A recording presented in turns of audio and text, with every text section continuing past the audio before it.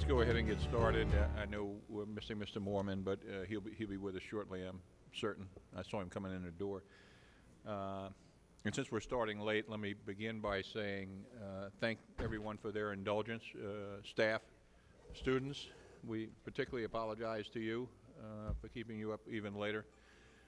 And thank you, community, for your indulgence with the later start time so that the board could attend a function with the teaching staff.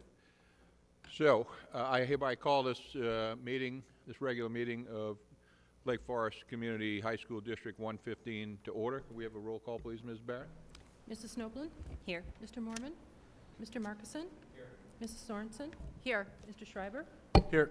Mr. Powers? Here. Mr. Block? Here. Thank you very much. Hey, Ted, sorry. We just got through the roll call, that's all. So please appropriately mark Mr. Moorman as here. We'll forego the President's report in the interest of time, and Mr. Simic, I'll turn it over directly to you. Thank you, Mr. Block, and I will first hand off to Mr. Rogers. Thank you, Superintendent Simic. I'm happy to announce that last week we had our second annual E-Day. It's a great opportunity for our students and faculty to break up the winter doldrums and enjoy each other's company, learn something new, be creative. So we had an outstanding theatrical troupe that came in called Neo-Futurist Theater. We had lots of different activities from students learn how to play the guitar, learning how to cook for yourself, how to decorate your dorm room, lots of exciting things. I think all the students, fair to say, enjoyed it and had a great day. We also just finished our theatrical production of Antigone and went extremely well, and so we're very excited about that. And getting excited for our next musical, which is Sweeney Todd. So I know our kids are really excited about that. And without further ado, I'd like to introduce Luke and Lena, who will talk a little bit about student activities.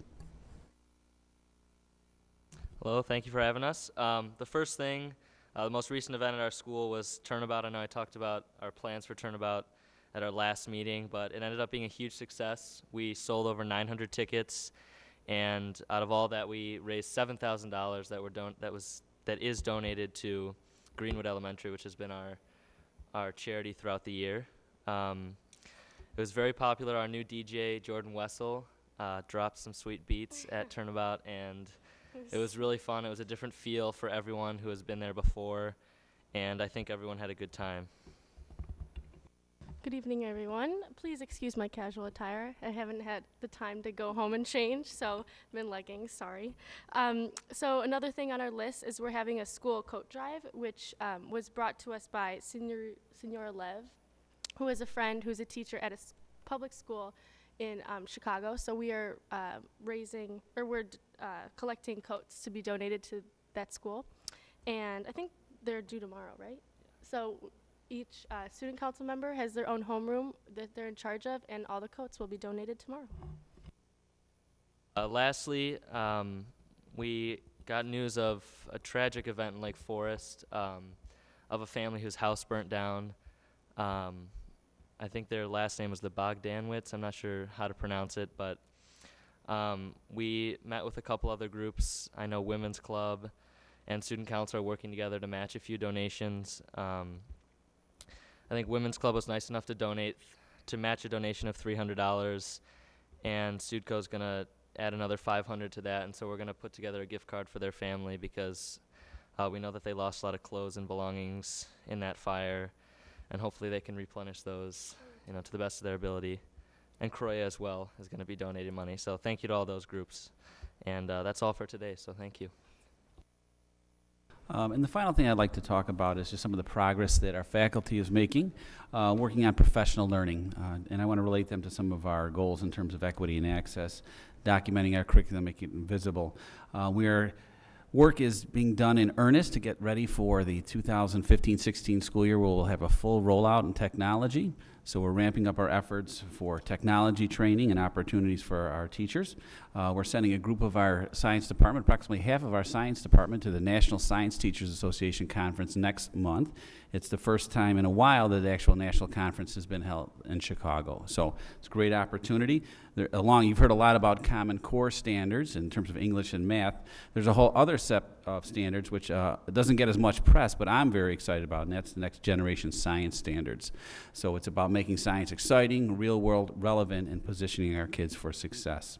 We also have our Tri-District Day, which is coming up, which we're going to emphasize professional learning for the 3 school districts in the area. And so a big emphasis for that day is going to be on formative assessment, having great tests, and other types of assessment going beyond the pencil and paper test, where students are actually learning through the process. And so that's a whole brand new avenue that we're continuing to work on. So we're very excited about that and the work that we're doing at the school. Thank you.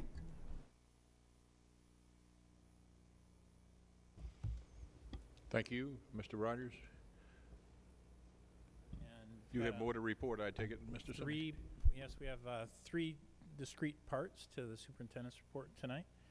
Part 2 is an update on a conference that I very recently attended. And then part 3 will be Mrs. Whipple speaking to you about our climate survey and the results that we got, the participation that we got from that. So the National School Board Association Conference was this past week, and I know that a number of you were interested in attending, and things professionally and personally intervened that made that not possible. I did attend, as I have in years past, and wanted to bring you up to speed on what the major topics of the conference focused on. The first one is ESEA, the Elementary and Secondary Education Act. Is also, we know it as No Child Left Behind. Second topic, near and dear to many of your hearts, are underfunded or unfunded mandates, such as IDEA. And the last one, also very important, related to underfunded or unfunded mandates, and that is local control and the issue of overreach, federal overreach.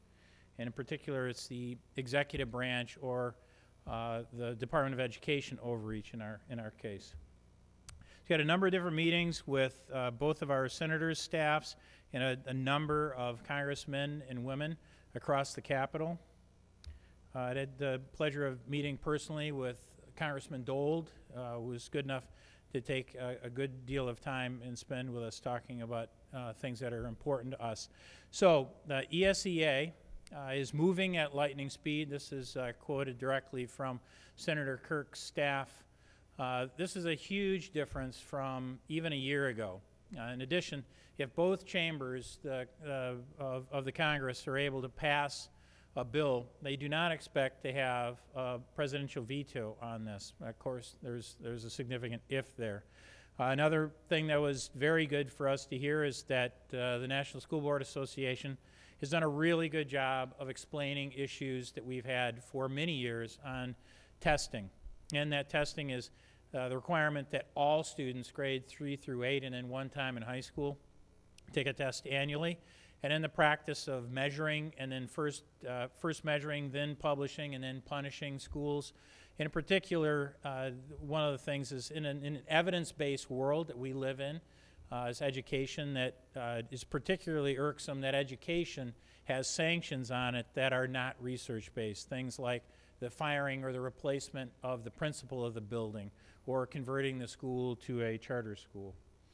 The underfunded or unfunded mandates, is very happy to see Senator Harkin introduce a bill that for the first time would fully fund IDEA. And for those of you who may not be as familiar with this as some others, IDEA came into being in 1976 with the hope that one day it would be funded at a 40% level. This past year we were at 17.5%. The current year's budget from the President anticipates it dropping to 16%. And so what that means is that of the cost of special education, the federal government will contribute 16 cents on the dollar.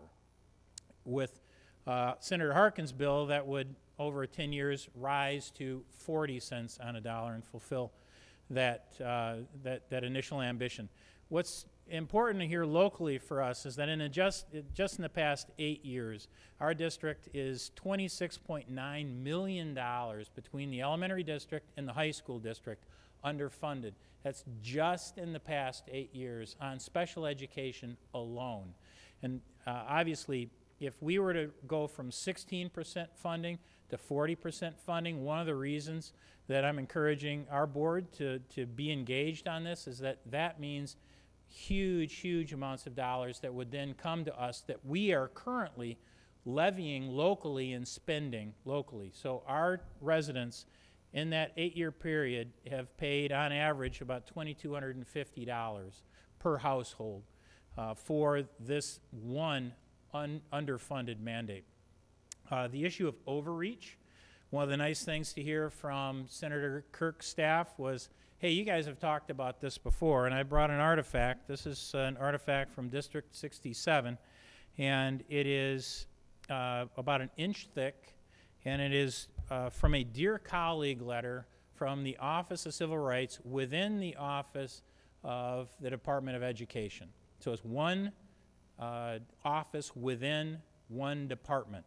Sends a letter to us, and we do this, each district does this every other year. And in District 67, I brought this along to leave with them. This is one of the artifacts that did have a real impact. There are 28 people that are required to put this report together.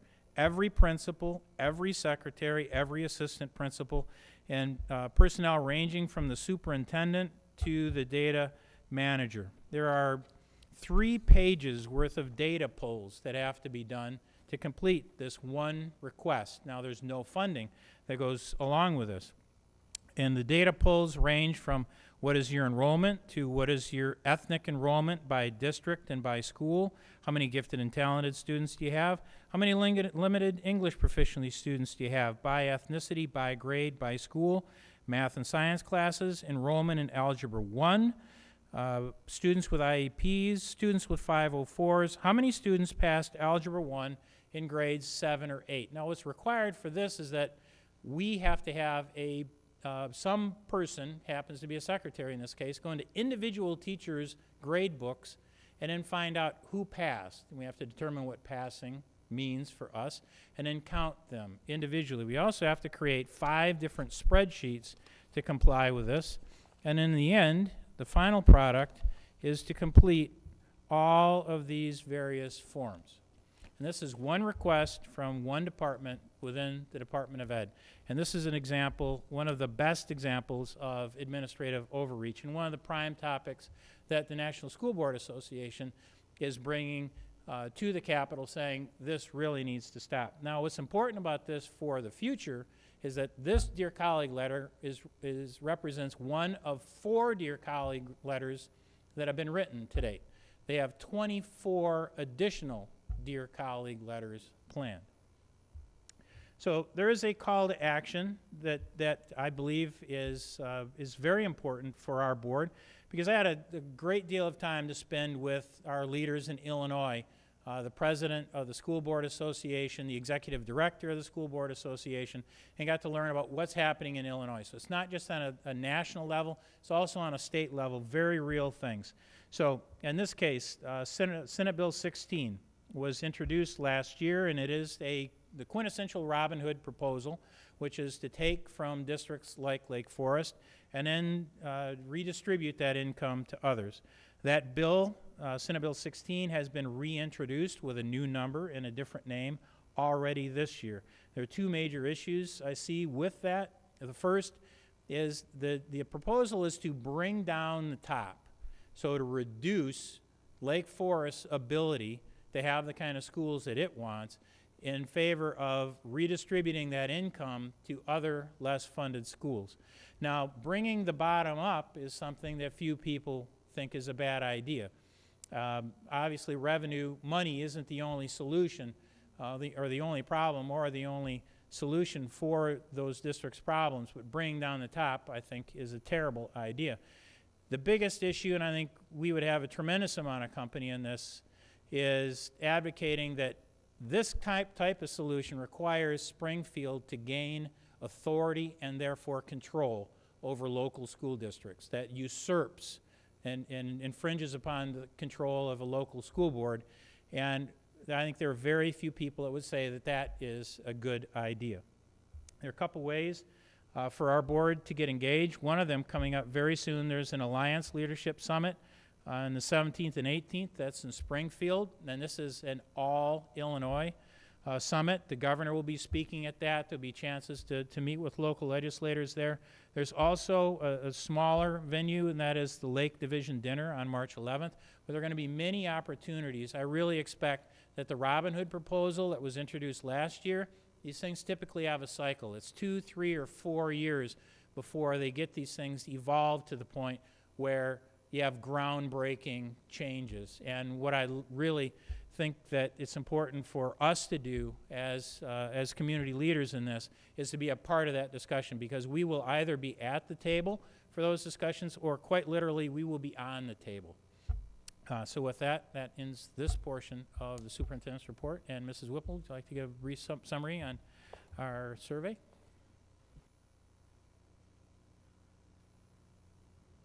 Well, Mrs. Whipple, he left you a lot of room for upside with his parting on-the-table comments, so I'm sure you'll brighten our mood just a little bit. Thank you, Mr. Simic. Just a brief report at this point. We did launch the survey on January 20th and closed it last Friday on schedule, which was February 6th. We were very pleased with that. It did go to all staff, all students, as well as to parents in the high school district. Just as an aside, we also did the same survey at District 67 in grades 3 through 8, and then all educators and all parents too. But tonight I'll just give you a quick little synopsis of where we are with the high school survey. We did launch it the first week. Our returns were pretty slow, so we pulled in all the stops and worked hard to work with some of our leaders. I'd like to thank Mr. Rogers and his leadership team. Our LFEA leaders also helped, and the one that I think moved the needle probably the strongest was we called all of our parent leadership groups and asked them to canvass their membership as well, and actually doubled participation on that. So just quickly, our student response rate was right close to 90, 88.5, which was good. We started out with a 91% response rate, but after they survey it for 4 minutes or less, or response patterns that show it was someone who quickly went through it, they pull out a few. So not much of a change, so we think it was a good response from our students. The staff rate, we're pleased to say, was 65.2%, which is really a very nice, healthy response rate. And then our parents, which doesn't sound as healthy, but it was at 22.3, but knowing that we were at 6% in previous surveys, you know, we've more than tripled the response rate, so we're very pleased with that. The next steps are that within about 2 to 3 weeks, we'll receive a very comprehensive report. Some of you have actually seen reports from the past. That will give us our areas of strength as well as our areas for improvement, and we'll be able to make some informed decisions and go forward. At that point, obviously, we'll share all the report results with you as well as the constituents that responded, and then our teams will look for action items and work to implement some ideas for change and improvement within the districts for culture and climate. Are there any questions? No, just to remind you, this is a nationally normed test, so we were unable to manipulate the questions, if you will, but in subsequent tests, I think we should identify areas that we would like to go broader and then have some sections that are probably a little more school specific, but I think we're going to have great benchmark and starting results from this first sampling, and we're very pleased with the response. Good. Well, we look forward to receiving the results. And I know there's also been discussion about having a comment section, as Right. part of the survey. We did discuss that at this point. They suggested we start this first round without, but I think that we can craft questions and have an area that has much more open-ended and more school-specific for subsequent years, and I think that should be a goal for our district. Great. Thank you. Thank you very much.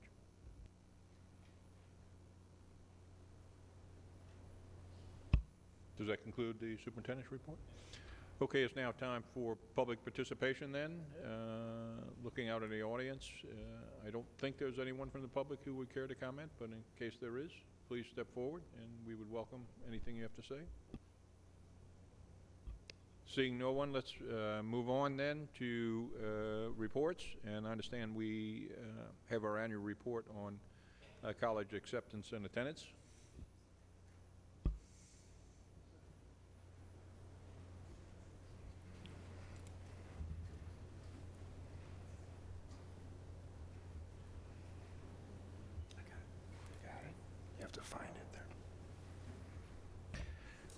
I'd like to thank Mr. Maher and his staff for pulling this together. Mr. Naughton is also joining him and probably will entertain questions at the end of this. This is I have spoken with Mr. Maher earlier. I should say Dr. Maher at this point. And belated congratulations Well, thank you. on that. It's very good. So Dr. Maher is aware of the very keen interest that the board has in this presentation each year. And I know President Block has been curious to see what this looks like each year. And this is one of the highlights for us, because one of the things that jumps out is while 85 students apply or are accepted at the Indiana University, which is an 85% acceptance rate. There are only 9 students who wind up going there, and so I know the counseling department really works hard at finding the right place for students, and there's a very wide dispersion of students, and that's one of the interesting trends, or I shouldn't say a trend, a pattern of the information year after year. So with that, Dr. Maher. Well, thank you very much for the opportunity to present, again, our results and information from the class of 2014. Also, in this presentation, Brad and I will provide some information about what the Student Services Department has been up to with the new leadership in the group.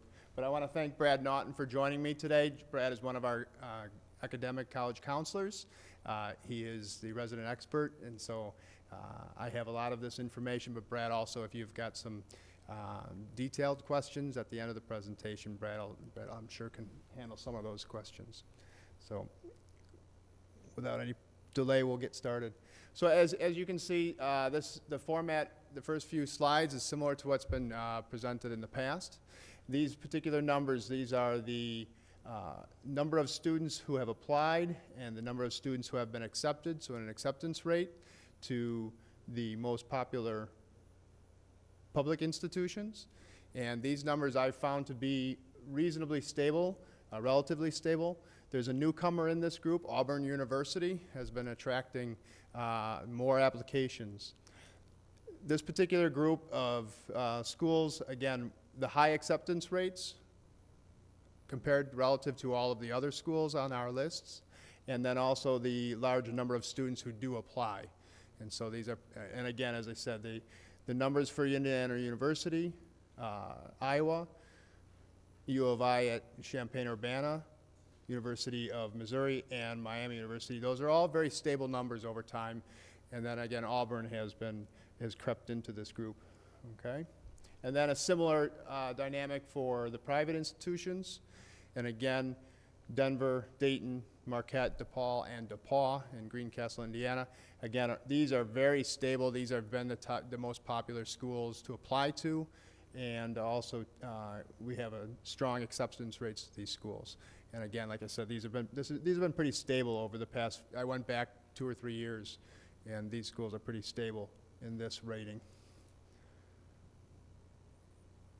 Again, this presentation is available online, so if it's difficult to see at the current time, this information is available on the board's page of the website. We also present here the class of 2014 acceptance rates of a number of public schools as compared to a 5-year rate, and also finding some national acceptance rates. As you see, we're pretty similar to the rates that are across the national averages. In a couple of cases, though, take Indiana University, our rates are stronger. That is a out-of-state rate of 74% for the Indiana University. So where I could find the data for out-of-state acceptances, I use that data. University of Missouri, Columbia, that is their overall rate of 81 from US News. And of our students, we get 70% of the kids accepted into the school. That has also become a growing population of popular school to go to. My understanding is that the population in the state of Missouri is actually decreasing, and this is a way for the state to attract new people into the state. And there's also a very favorable residency rate. If the student stays on campus for 12 months, their rate, the tuition goes to the state level and the in-state rate. And so there's, again, I suspect one of the reasons for the rise in popularity of that particular school. And then also a similar demographic for, similar numbers for private universities. Again, we have a wide variety. Some of these schools are, again, are more popular and with high acceptance rates, and also some of the schools that are more challenging to get into. But again, as you see across the board, our students are accepted at a rate that's equal and sometimes higher than the national rate for many of these private universities. This is a particular slide that I want to take some time to explain because it looks like a list of just a bunch of schools. And I want to show the variety of schools that our counselors guide our students to. And certainly we have, you know, again, as I mentioned here, there's 39 states across the nation where our kids go to schools. They certainly have large campus life, like Ohio State University, where it has an undergrad population of about 40,000. And our kids also attend very small schools, University of Dallas, Claremont McKenna College. These are schools that are sometimes smaller than Lake Forest High School. And so we have a wide range in size of schools. We have urban schools like New York University, and then we have out west.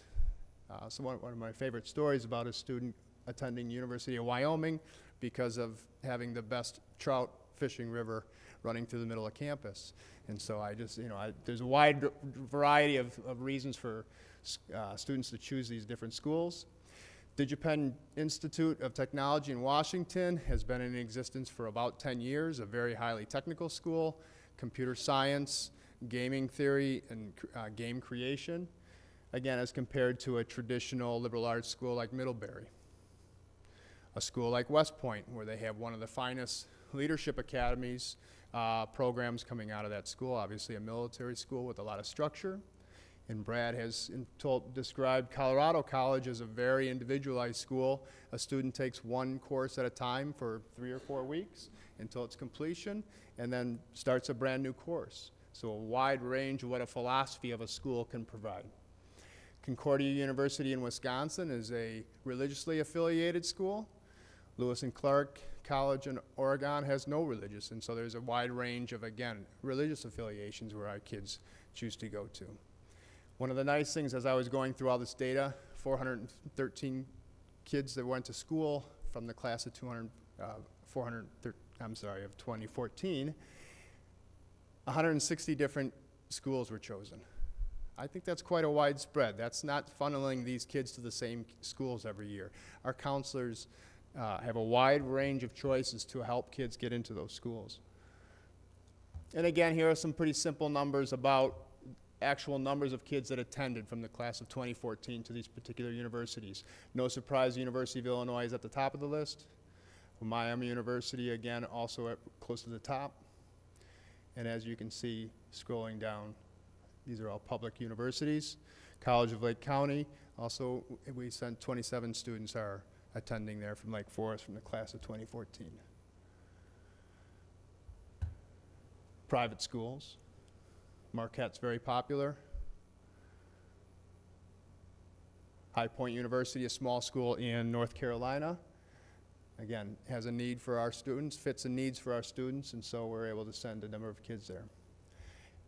And Brad can help me out here also. And so these are some 4 areas that I just want to touch on very briefly. These are areas that I'm very proud of the work that the student services have been involved with. Each counselor is on a core team, helping out with students that are having difficulty at the school. It's amazing the level of understanding of student life that the counselors have. They work with kids, they try to find help, they call, there's great communication with the homes, again, to help kids be successful. We have a growing limited English proficiency population. We're currently testing 8 students with a ELL national assessment that's a state-funded test. Again, so we can provide the services they need so they can be successful. That provides wonderful opportunities for instruction and for our students to have that diversity in our school. We're currently in the middle also of collecting middle school recommendation and placement data. We've improved that. Again, we have a wonderful team within the department that has helped me improve some of our data collection process. And then finally, Alumni Tracker, which is connected to our Naviance program, which will allow us to extend the data, this particular report, as we learn and gather more data and complete the data that we have found already. I think we'll move to a model of where have the kids not only gone to school, but have they graduated in 4 years? Have they graduated in 5 years? What was that student's program at Lake Forest High School that led to some correlations of how long it took them to graduate?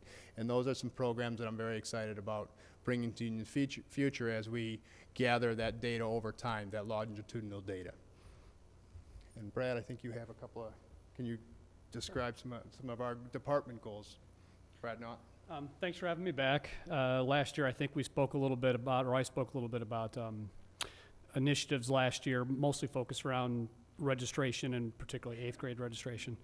At the end of last school year, we met as a group and decided that we really wanted to focus this school year on the physical act of the application itself for our seniors. You know, we sit back and we know that these kids are busy in their regular lives. I mean, we have seniors that show up for a board meeting at 8 o'clock on a Tuesday night, and they're going to be back in school tomorrow at 7:50.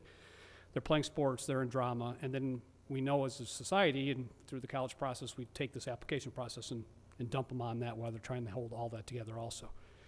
So we really focused on, our focus was really 3 things. One, the college essay itself, which is a huge piece and tends to be pretty laborsome.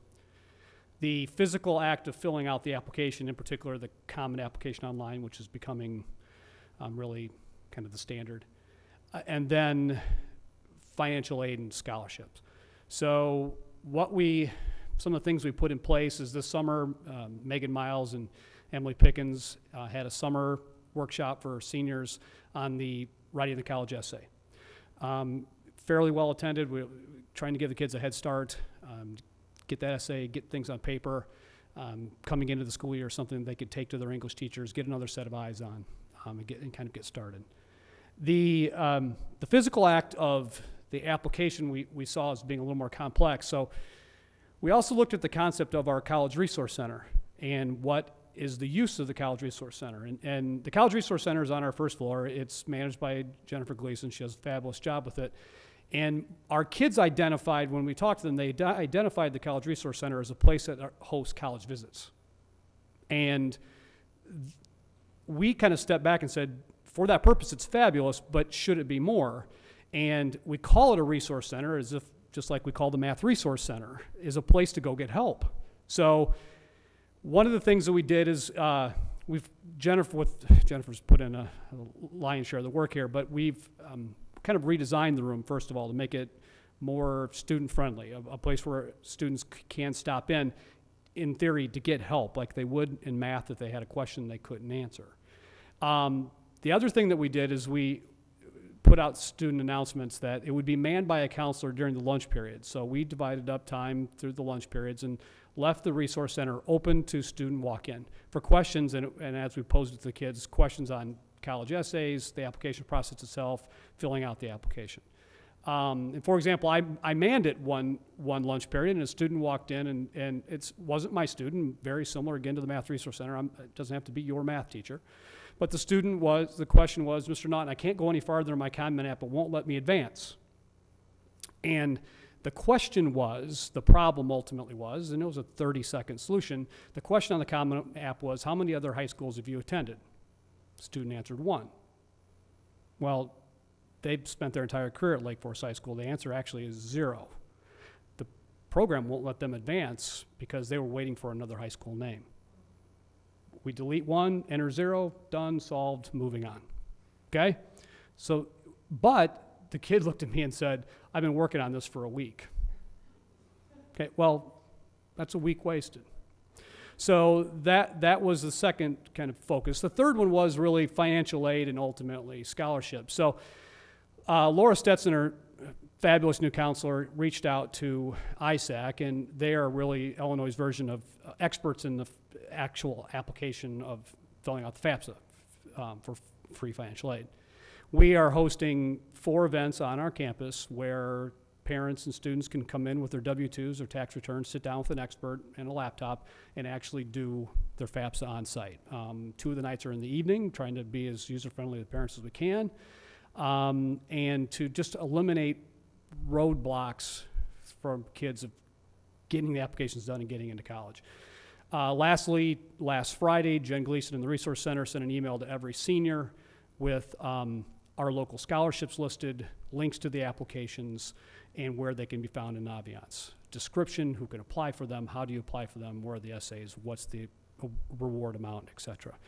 So we're hoping that this process makes this more manageable for our kids, particularly our seniors, to fill out applications, get accepted to college, pay for college, go to college, and then maintain their regular lives and just be senior kids. And you only get one chance to be a senior in high school, and it shouldn't be that stressful. So that's this year's initiative. So, any questions? I have a question.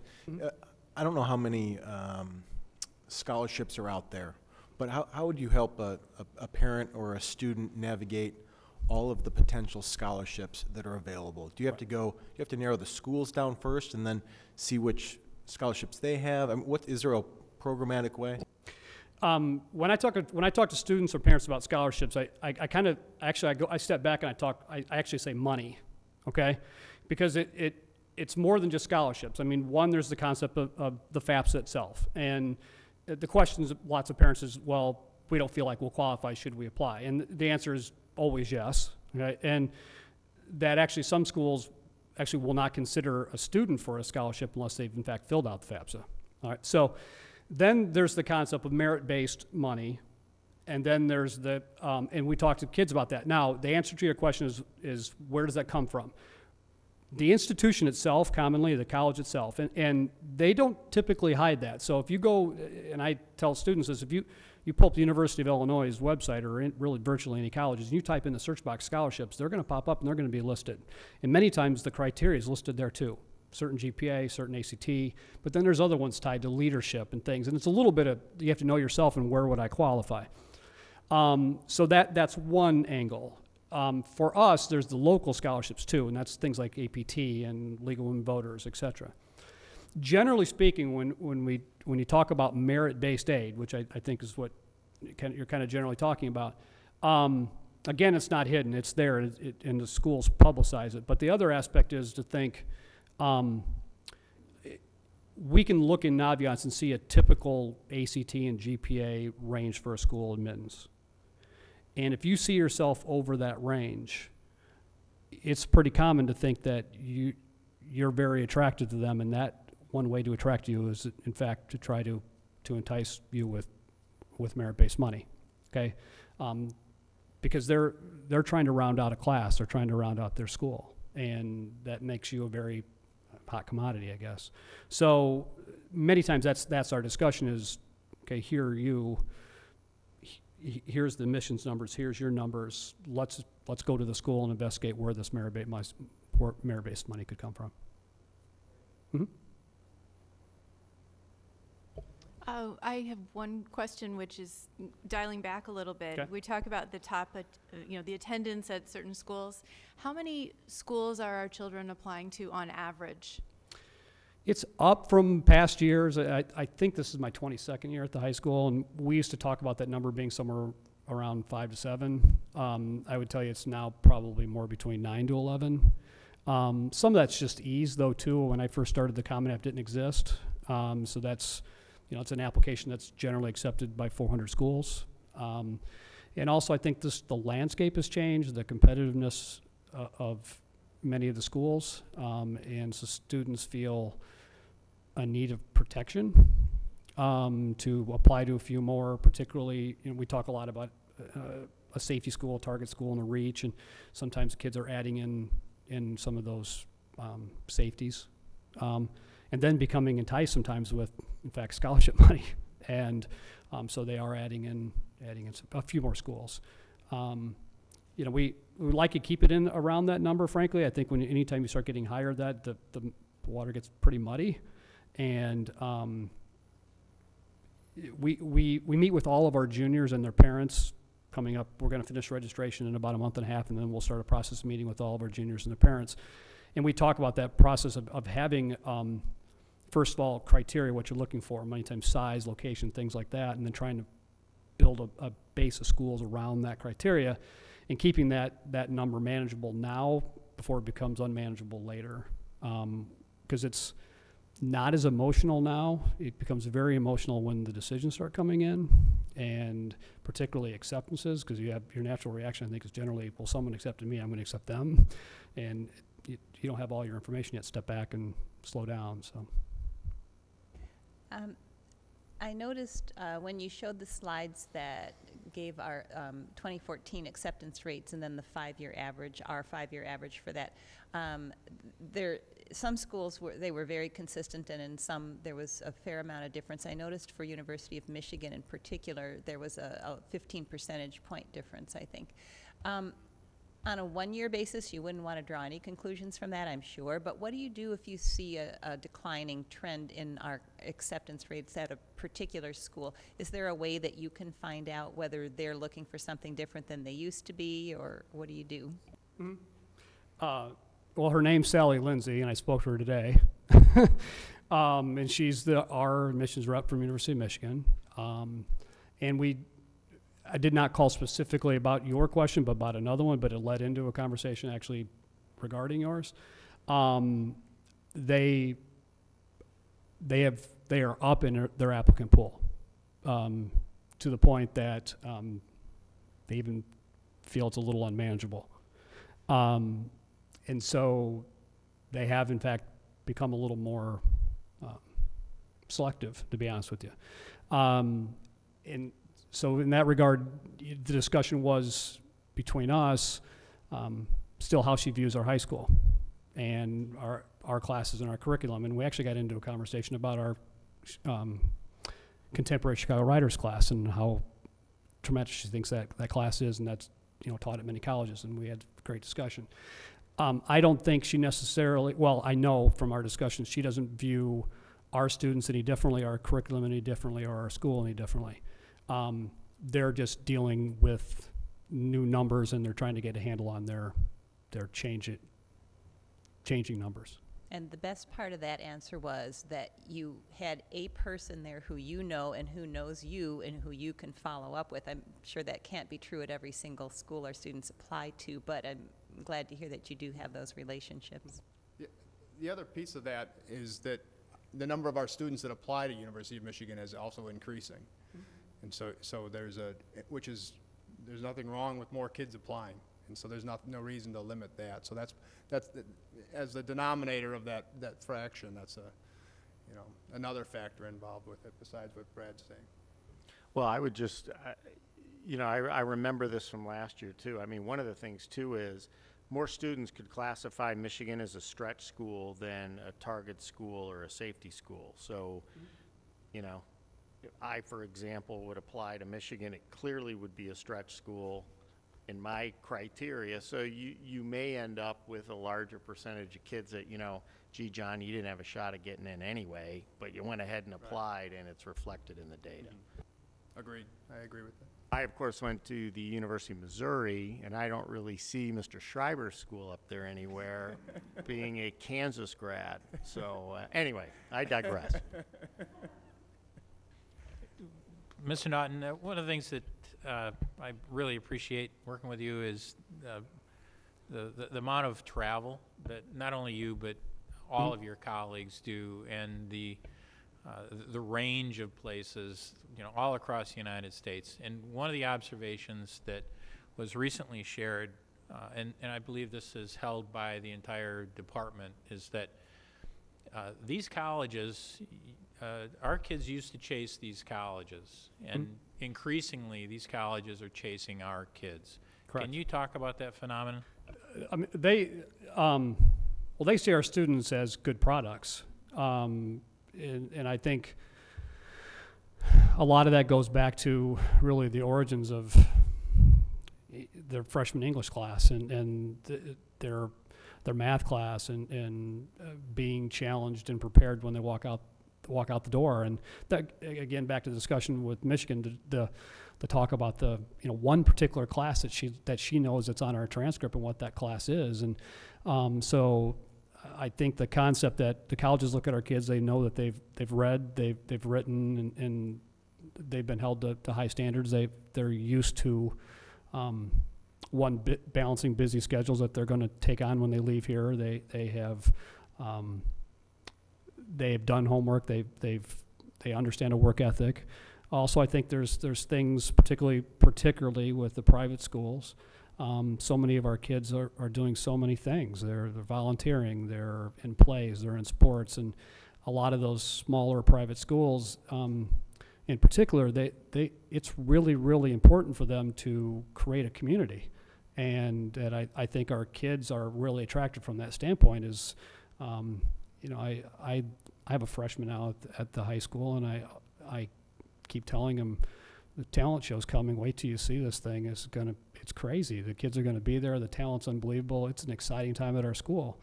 And those kids go off to other places and contribute in ways in and out of the classroom that are highly attractive to the schools. So I infer from our conversations before and also from this one that if our students are willing to look at schools that are beyond brand names, for example, that they're going to be really, really attractive to those colleges, and there'll be additional opportunities for them in terms of merit aid and so forth. Absolutely. I mean, again, we're back to that. We have a really good product. We have really well-prepared kids who are attractive to schools, and schools are going to do what they can to attract those strong candidates because of what they can actually bring to a campus. And I think particularly for the smaller LeBard schools, that can be really profound when you're talking about a campus of 2,000 to 3,000 students, where they can reach in and have influence in a lot of different areas and on a lot of different people. I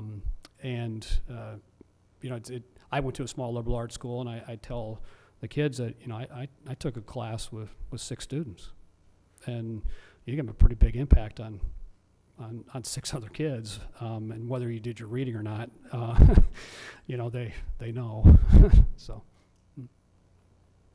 Yeah, it's obviously an individual decision because some kids really thrive in a large school, but there's really something to be said for being a big fish in a small pond, and yes. I think a lot of our kids are really ideally positioned for that. There are schools out there that they've probably never even heard yet who really, really want them and who are willing to give them money to go there, and parents need to know that as well. It may not be a school you've heard of. It may not be the school you're going to be going around town, showing off your T-shirt, but you're going to get a very high quality liberal arts education at a fraction of the cost that you might have paid somewhere else. And by the way, your child is going to be in a smaller and more nurturing environment. It's we've had good experiences with that ourselves, and, and a lot of other parents have said the same to me. Just be open-minded. I think, too, it becomes really relevant when you start looking at the number of our kids who look at postgraduate educations and how individualized that process can be also. Not to try to oversimplify it, I kind of describe to the kids the difference, when they're, do you want to be a kid who paints your face and goes to the game on Saturday, or are you looking for a smaller setting? And I know that oversimplifies it, but that's something that one way to describe to the kids. One more question, maybe. I think, are we tracking the graduation rate so we may be getting in 61% at University of Colorado, but do we have a sense for how many are actually graduating in 4 years, for example? Yeah, the college graduation rate. Yes. So in the alumni tracker data that we received, we've connected with that database 2009 up to 2014. So 2009, 2010 classes can have graduated. And so we have preliminary numbers from those classes. The problem with the system is that there is 15% of the data is not reported. And so we need to go to a second tier of, and simply stated, maybe as just a survey, a local survey of those same kids so that we can update that data. So we do have preliminary data, but it's not complete. I've gone back and looked at the Department of Ed statistics. In general, about 60% of kids, 6% of kids graduate in 6 years or less. And so I would use that as a benchmark for us right now.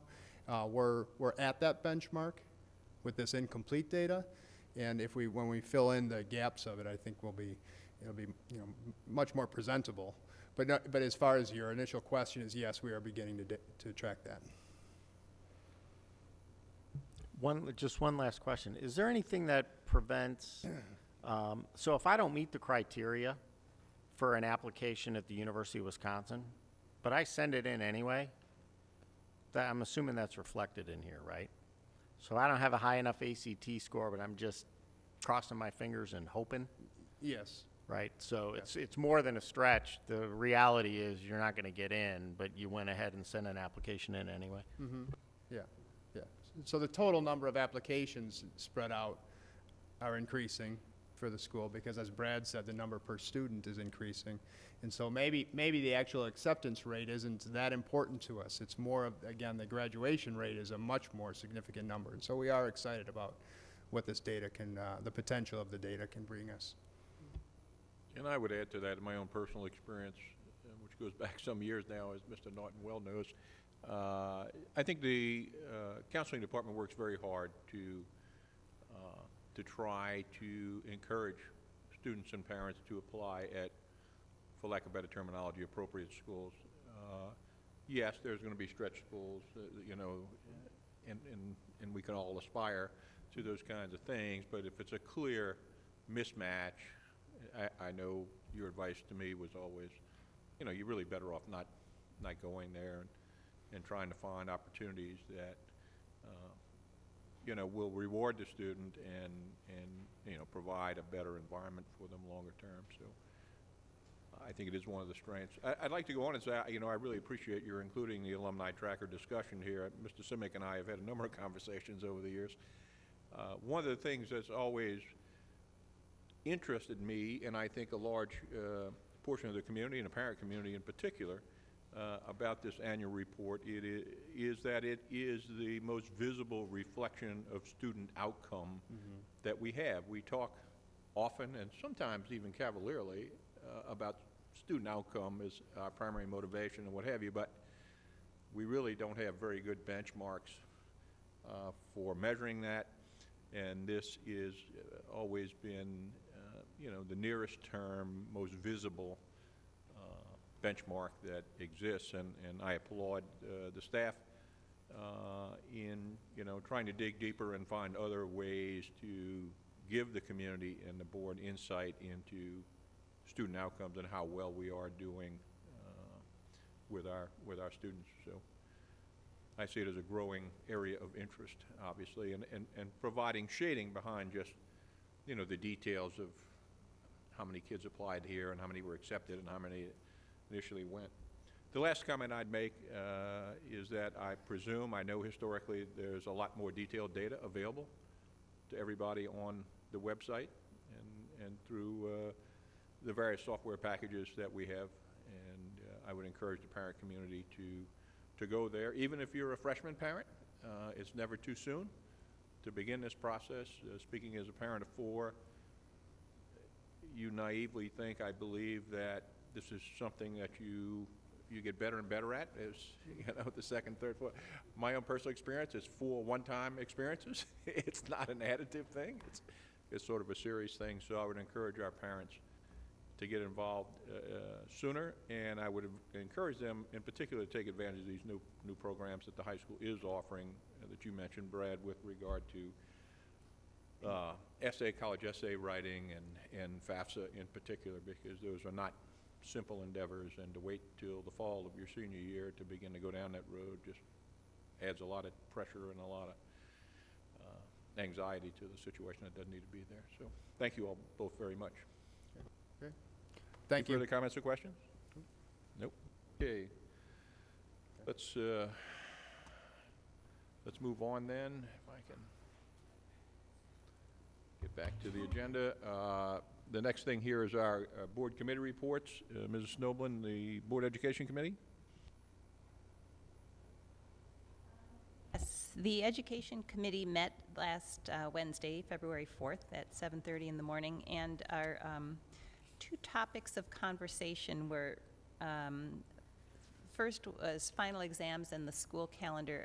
The board has already approved a school calendar, and Ms. Fagel and Mr. Rogers were giving us a little bit more background on how we ended up where we ended up, which was a good place. It's just that there's been a lot of discussion over the years about rearranging the school calendar a little bit so that finals can fall before winter break. There are a lot of benefits to students in doing that, but of course there are some sacrifices as well, one of which would be that school would have to start earlier. So there was serious consideration given to that. For a lot of families, as Mr. Rogers pointed out, August is really important family time. You know, they may get together with their extended family or whatever. So it's a difficult thing to ask them to give up some of that so that kids can get back into school earlier. On the other hand, about 700 of our students are enrolled in fall sports, and many of those already are in practices before school starts, so those kids have to be back at school anyway. So for the near future, we're not making any significant change there, but it did launch some good discussions among the staff, and we understand that those discussions are going to continue. And in addition, it created a context for discussing final exams themselves and why we give them and what value they are and what teachers' actual practices are, because all of us have probably had kids who said, oh yeah, well, you know, my teacher's really not doing a final, or, you know, we're going to have an in-class final or whatever. So I think there's going to be a lot more discussion among the staff and the faculty about what we are really currently doing about finals and whether there's a better way to handle them and make sure that we're getting information that's of value for the development of our students, and not just something that they, you know, really stress out about over the entire winter break and then come back and they've, you know, forgotten everything they're going to be tested on. So that was one of our topics. And then the other was a presentation on new courses that are being offered, both summer school classes, and there are for the first time in several years, there are a lot of credit classes being offered over summer school, and the catalog was released early so that families would have more opportunity to consider how those might fit into their students' plans for the coming year. And then in addition, we went over about, I think, probably 8 new classes that are being offered in the fall catalog, some of which I would personally very much like to enroll in, but I'm afraid I've aged out, so that's not a possibility. But they sound terrific. In some cases, they replace or combine existing classes in logical ways, and we thought that they all sounded really really pretty exciting, and we hope our teachers are excited about them as well. And that was about it. Our next meeting is scheduled for Wednesday, April 8th, also early in the morning. Other board members at that meeting were Mr. Markison and Ms. Sorensen. Do either of you have anything to add? Nope. Thank you. Thank you, Nikki. I had just real quick, I'm sorry, Mr. Block. Nikki, informal request, because this, you know, I've probably a half dozen times over the holidays got peppered with the same thing around school start time and finals, and maybe if we could put together a list, I'd be interested to see what schools do start early within our kind of, you know, North Shore area or even the northwest suburbs. Nothing that needs to be, I think, reported back here at the board, or at least not at this point, but it'd be interesting to see what that benchmark looks like, because I think several schools made changes last fall where they started a week early. Some start a week early and seem to have finals before. We say in order to do that, we may need to start 2 weeks early, so there's a lot of confusion on that. I'd love to get your input especially as somebody that's been running the education committee for as long as you have, just kind of what your thoughts are with some of that. Well, I want to emphasize that this is not the same, and I know you're not thinking this, but this is not the same thing as when we talked about revamping the school day. However, there are some similarities in that there's not one other solution. It's not we do it this way or we do it this way. There are a number of different approaches that can be taken. And you're right. Does it have to mean starting 2 weeks early? Could it mean starting 1 week early? And I think the answer to that is yes, it could. I believe we were told that there are other districts in the area that have made that change, but I don't have any specific data on that, and I'm sure that we can ask for that to be produced. But I also think that it may just not be a change that can be made in 1 year. So for example, let's say, you know, we have a lot of families who, you know, the third week in August every year, they go to, you know, Door County or whatever, you know, they meet family, whatever. You can't just say to them, okay, next year you can't do that. So this may need to be a little bit more of an evolution. There was also some discussion of the possibility of not actually changing the schedule, or at least not by 2 weeks, but basically completing the curriculum for the first semester before the winter break, having your exams before the winter break, but then having additional class time that first week after winter break. That might be enrichment or something. So you're not in that situation of kids having to wait through the entire break, you know, to take that final, or in the case of certain students that I've known, living in dread for, you know, the 10 days or 2 weeks of winter break because they know what's coming at the end of it. And yet not changing the schedule so significantly. So those are options that I think are going to be discussed. To me, what's more exciting and more interesting is the discussion of what finals are for, because I think to many of the students, finals are just this thing to be dreaded. They don't do anyone any good. They'll make your parents really angry, and they give you something to stress out about over winter break. Well, in general, as we move to more formative assessments instead of summative assessments, you're testing kids to see what they know and help them learn the parts that they don't yet know. So does a final exam help with that? No, it really doesn't. I think we discussed in our meeting a little bit about how much more valuable portfolio projects are, because it's more of a way of assembling and compiling and reviewing everything that you did learn over the semester, rather than just sort of a one and done, today, right now, what do you remember? And I know that there are many classes where there is either a final project or a portfolio project that goes into their final grade. So I kind of think that that's where we're going with that, which perhaps wouldn't end up changing the calendar dates at all. So it just, you know, needs more discussion. I'm quite excited to, well, I'll be off the board, but I'll be interested to hear how those discussions go. And I know Ms. Fagel is very, very interested in pursuing that path, and Mr. Rogers as well. So I think that's what we're going to hear a little more about. But I agree that having a little more information about what neighboring districts are doing gives us some context. So thank you. Okay, board members, Mr. Powers, do you have a report for the Finance and Operations Committee? Finance and Operations did not formally meet since the last board meeting. Our next meeting is scheduled in March. Okay, and while you're not formally listed here on the agenda, and there are a couple of issues coming up later in the action items, Mr. Moorman, I wanted to give you an opportunity, if you so choose, to comment on the Policy Committee. I don't know whether there were any areas that require further discussion or reporting. Most of the policy committee matters were legislative compliance type issues that we really had to go along with, and we handled those. We did spend quite a bit of time talking about alcohol testing, and we referred that back to legal counsel to get a little more direction and feedback, and we'll have another policy meeting prior to April, you know, to further implement whatever we derive. And Mr. Simic, I'm not sure if you had a chance to talk to legal counsel. I did not, but Dr. Wilcox has spoken, and will report that out to the board in the week ahead.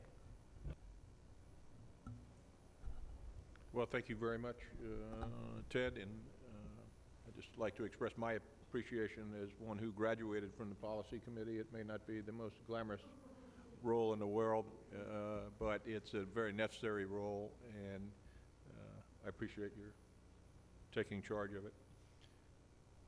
Moving on then, are there any liaison reports from NSSED or elsewhere? Yes, NSSED, since the last NSSED meeting, we did have a tri-district meeting with District 65, 67, and 115.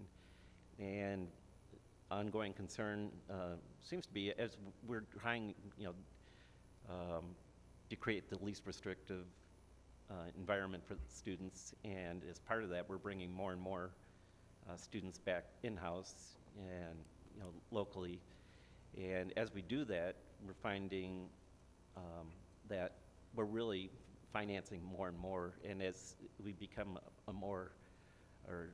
lower user of NSSED services, we find that basically our tuition bill seems to be an ongoing issue, and that will be a continuing effort as we try to restructure the way NSSED does bill the consortium members. And the next NSSED meeting is tomorrow evening in Highland Park. If anyone's interested in attending, I'll be there, but I haven't been able to get anyone else to come along. But along with that, we are getting ready to start a superintendent search. Our superintendent leaves after the 15-16 school year. That's the NSSED superintendent, so there's no Yes, just to make it to the clear. best of my knowledge, unless Mr. Simic hasn't told me something.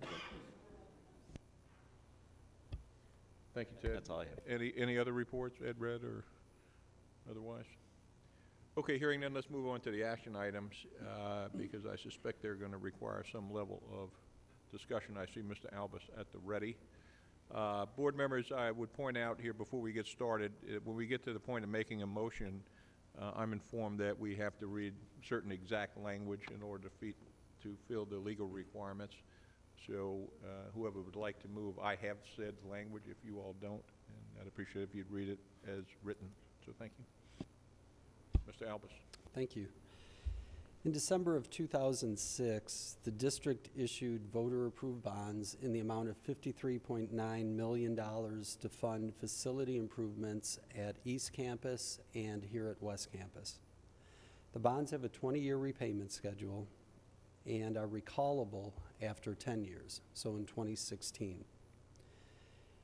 Over the past year, Elizabeth Hennessy from William Blair has updated the Finance and Operations Committee on market conditions and strategies to take advantage of the current conditions and to reduce the overall cost of the remaining bonds. I'd like to point out something here. Because these are voter-approved bonds, this is a tax that's levied annually by the county directly on homeowners. So any savings, and that's what we're talking about here tonight by refinancing, accrues directly to homeowners. It doesn't generate more money for the school district in any way. And those savings come in the form of lower future assessments, lower future Right, for the tax debt assessments. portion on the tax bill of the school district. So over the past year, we've really, in committee, talked about 3 different strategies in regard to the refinancing of bonds. The first one, even though the call date isn't until the end of 2016, is to refinance them now. There are ways to do that. But in doing that, we would incur a significant amount of what's called negative arbitrage, and that would really eat into the savings generated. Even in that scenario, though, we're talking about generating $4 million of savings over the remaining life of the bonds. So that's very attractive to look at.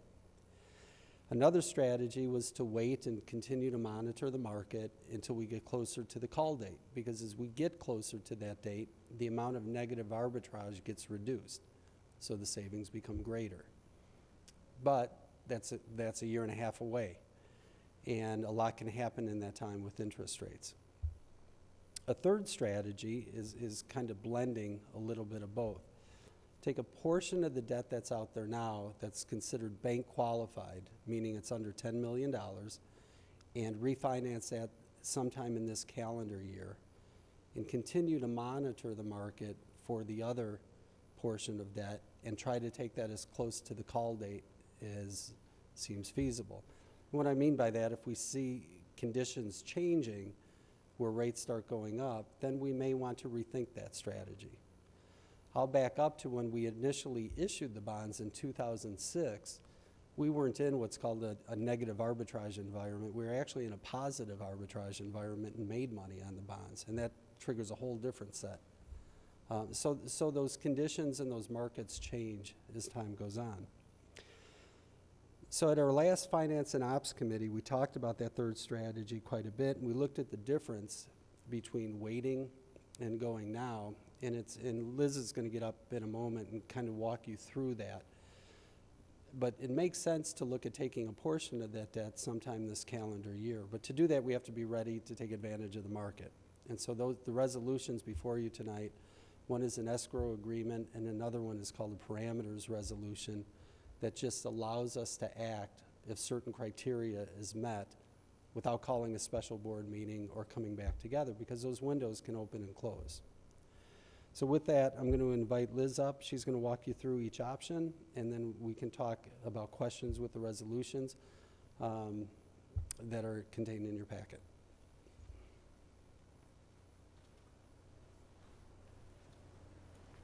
Thank you, Alan, and thanks for having me tonight. Thanks. Okay, first I'm going to start with a market update. And I'm sorry this graph is so squiggly, but the bottom line is the Fed funds rate. And you can see since the Great Recession, really in about 2009, it's been flat, almost zero. The green line is the 10-year Treasury, which is very volatile. So you see the ups and downs in the U.S. Treasury, again, just the 10-year, and you can see over the last month heading down, downward direction. We hit another all-time low in January of 2013. The blue line is the Bond Buyer 20 Index. So it's a combination of municipal bonds with an average amortization of 20 years. And those rates are higher than the Treasury because it's a 20-year index as opposed to a 10, but it follows the 10-year Treasury. So you can see that line also on a downward trajectory here in January in this last, in our first quarter. This chart tells you from a historical perspective, going back to 1980, where are rates now compared with where they have been since 1980. So the current rate is 3.49 on that Bond Buyer 20 Index. The average since 1980 is 6.26. It's kind of interesting to look back to 1980 and recall when rates were way up in the early 80s and then how they've come down. The graph on the right side tells us what percentage of the time have interest rates been lower than where they are currently at 3.49 on this Bond Buyer 20 Index. And the answer is in the blue bar, 0.5% of the time. We go up to see what percent of the time they've been 5 basis, 10 basis points, 25 basis points higher, and similarly lower. But so rates have been lower, but only 0.5% of the time historically since 1980. And lastly, this is the yield curves, and it compares the yield curves from 2008 to the green line, 2015 as of last Friday. So that green line you can see is hanging very low towards our all-time low. The other thing to recognize about this line is how low those short-term interest rates are. So in years 1 through 5, you know, we're really close, under 1% in terms of interest rates. These indexes are the AAA Municipal Market Data Index. Again, the yield curve showing interest rates from years 1 through years 30. So this is for a basket of securities that are made up of the strongest AAA rated states in the union. So these are the highest grade credits. Okay, so Alan did a really nice job of talking about the 3 different options. Now, I'm worried because I'm not sure you all can see that perfectly. But option 1, and I do have some handouts that we can hand out. Thanks, Alan, if it's too small, is refunding all the bonds in advance of the call date now. If you need the laser pointer, press that button in the middle. Oh, okay, laser pointer, great. Okay. Thanks, Alan, sorry. So, Alan was mentioning the 2006 bonds, and they were for $54 million approved by the voters back in 2006. $36,155,000 of those bonds are callable prior to their maturity. So those are the bonds that we can refund for savings. Option 1 is if we were to go ahead and refund the whole thing in spring of 2015 right now, based on interest rates a few weeks ago, or actually in January at our Finance and Ops meeting. Savings, in this case, is $4 million, just under $4.2 million. The thing to notice, though, is this negative arbitrage, which Alan was mentioning. This is what I look at as an opportunity cost. It's $922,000, and what that represents is the mismatch between the investment of the bond proceeds in an escrow, which will mature at the call date on 11/1/2016, and what the yield on the bonds are. So if short-term yields were higher, this number would go to 0 and the savings would go into your total savings number. But because short-term interest rates are so low and we're required to invest the bond proceeds in that escrow in Treasury securities, we can only earn a very, very low rate of return on that. So what that forces us to do is issue a little bit more bonds than we otherwise would, which drags the savings down. So these are your net savings. You don't have to do any subtraction here, but this 922 represents an opportunity cost. If we waited to the call date and rates were the same, we would have access to. Now let's go to option 3. So if rates in September of 2016, about 90 days before the call date, so we can do that refunding so the bonds can get paid off at the call date, are the same as they are today, and we were able to do this refunding, the savings would be $5,728,000. So that seems like gee, we should probably wait. The problem is we don't know what interest rates are going to do between now and 2016. So what we come up here with is a break even.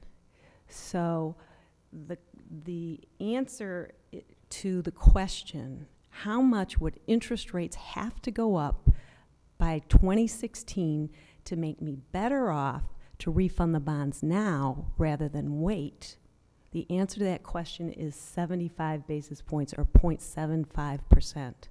Okay, so that's just under 1%. It could happen or it could not happen. We've been waiting for interest rates to go up for years, and they just haven't. However, we hear lots of talk among our Federal Reserve that with positive economic indicators, the employment number that came out last Friday was positive, especially when they revised the prior month's unemployment number, looked really good. It made the Treasury bond market sell off, and yields went up in the Treasury bond market 20 basis points in a day. Okay, so then the Fed starts thinking maybe sooner on the rate increase, maybe later. So we've got a lot of guessing out there. So what we look at is a third option, which is option 2, to maybe take a portion of that interest rate risk off the table by refunding a small portion of the bonds in 2015. So what we would suggest with regard to this is refunding less than 10 million of bonds. Why? Whenever you issue 10 million or less of bonds in a calendar year, you can issue them as bank qualified. What that means is banks have an incentive to buy your bonds because the federal government gives them an extra deduction of interest on their tax return. So they get a break for buying the bonds of small issuers who sell less than 10 million principal amount in a calendar year. So that is worth about 5 to 10 basis points, which is worth something in today's market. So option 2 is to sell these bonds in 2015, come back then in 2016, and sell the balance. So then we ask our question again. Waiting till 2016 at current interest rates gives us that 5.7 million. How much would interest rates have to go up to result in this total savings number in option 2, which is a 5.5 million? So it's about $200,000 less. And the answer to that is only 10 basis points, okay? Because this is the biggest part of the issue. It's very sensitive to interest rates. So if we move the whole curve up 10 basis points, our savings, doing it all in 2016 instead of 5.7 million would be 5.5 million. So in our opinion, that 10 basis points is very small and can happen quickly. So let's see. So that's why we're bringing you this option of this 10 million bank qualified. Just a few more things on the strategy. The 10 million bonds, we're looking at refunding the bonds that come due in the next 5 years for that small bank qualified portion. And the reason for that is because remember that yield curve? The interest rates in those first 5 years are the absolute lowest they've been. They're under, right around 1% on the AAA MMD. So the idea being we take advantage of those low interest rates on the yield curve with our refunding, hitting the bonds that are coming due just in the next 5 years and leaving the juicier refunding bonds for the current call date in 2016. Now, the resolutions you have in front of you, you have a parameters refunding bond resolution and escrow resolution to refund a bank qualified portion of under 10 million. Now, the parameters resolution authorizes delegates of the board president, and the deputy superintendent to give the final okay on the refunding of the bonds. So we have flexibility with timing within calendar year 2015. And the only complication to this is that you have a board election coming up in April. So this parameters resolution is really good just up until the board election. So if market doesn't cooperate and we don't get this refunding done and we feel it's better to wait, we might be back to you in May with the same authorization. But we thought it would be important, given what we've seen in the first 2 months of 2015 here with these incredibly low interest rates, to be ready to capitalize on the opportunity. Okay, so the next decision that Alan and I have been talking about is within 2015, what is the best time to issue bank qualified bonds? And there's really 3 times a year that are super good. One is in the January timeframe.